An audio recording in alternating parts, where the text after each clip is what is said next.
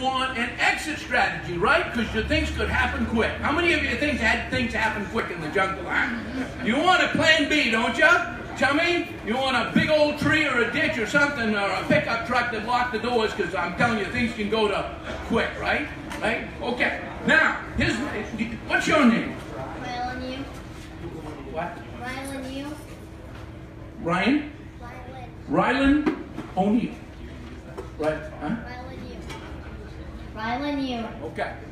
Now, can you do both cow call and a bull call?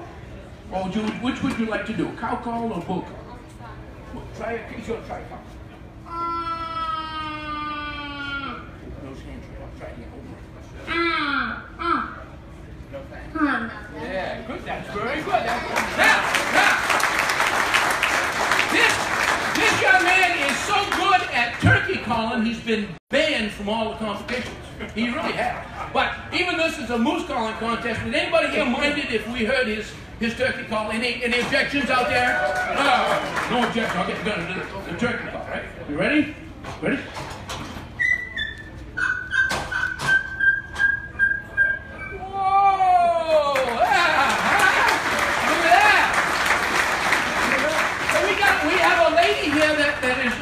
A member of the Sportsman's Alliance of Maine, I believe. Is that Sportsman's Alliance of Maine sticker you have on your dress?